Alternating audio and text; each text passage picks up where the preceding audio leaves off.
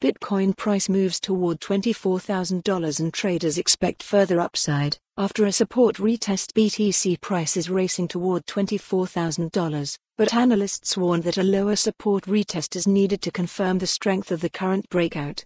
Market update: crypto fans are rejoicing at the sight of green across the market on July 19 as the months of down-only price action has finally come to an end after the market flashed its first substantial relief rally in at least a month.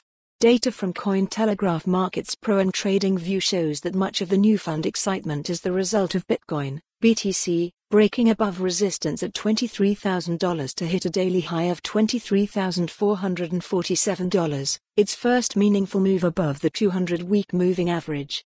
While many have been quick to predict a climb to the mid-$30,000 range, a few analysts caution that it could be another fake-out pump.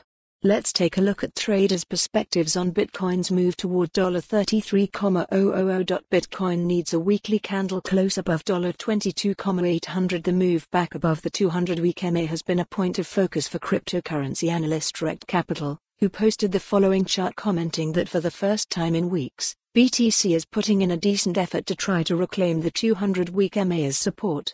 The 200-week MA has been a highly watched metric in recent weeks because it has served as a reliable bear market indicator that has historically provided insight into when a bottom has been set.